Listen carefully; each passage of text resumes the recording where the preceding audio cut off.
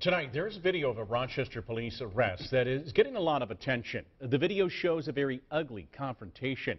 We decided to try to get to the bottom of what happened so that when you see the video, you can watch it in context. Berkeley Brean talked to police and the two men who are at the center of the video. Now, Berkeley, this all started when police officers detained the wrong person, right? Yeah, that's right, Scott. The man you're going to see in handcuffs in the video is the brother of the man that police were looking for. They just picked up the wrong guy. The man who police ended up tackling and arresting was recording this scene with his cell phone and yelling at police. You can videotape all you want, man. It's fine. This is video of Rochester police detaining the wrong person. They have Daryl Appleberry in handcuffs. They mistook him for his brother. It's making Appleberry's friends angry. What is your name and your badge? That's the voice of Scean Gordon. He lives next door and says he was outside talking to Appleberry when police showed up. So I took out my phone and started recording instantly. Police repeatedly tell Gordon and others to back up. I don't care if you videotape me. Go stand on your porch. But Gordon ignores the orders and walks around the police car again.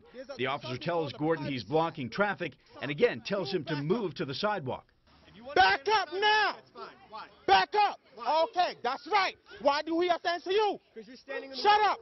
Moments later, with Appleberry still handcuffed in the car, the police car stops suddenly and police get out to arrest Scean Gordon. No! Family members are hysterical. Why did I met Appleberry and Gordon at the scene today and reminded him that police told him he could record from the sidewalk. So why wouldn't you just do that? At the time, I wasn't looking away from my camera. I was really trying to make sure they didn't hurt him. Police say they arrested Gordon because he was blocking the police car in the street. Gordon says he was standing in the driveway. The video does not show him. So why do you think the police, as they were about to leave, stopped the car and get out and come and arrest you then?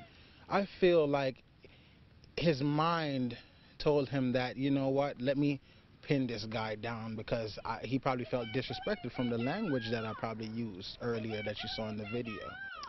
Daryl Appleberry was released from those handcuffs, but after the video stopped, Gordon was charged with resisting arrest and obstructing governmental administration, which is the legal way of saying that he was getting in the way of police doing their job. Scott, he spent the night in jail. He was arraigned this morning and released. All right, a lot of people sounding off about this. Berkeley Brean live in the newsroom. Thank you.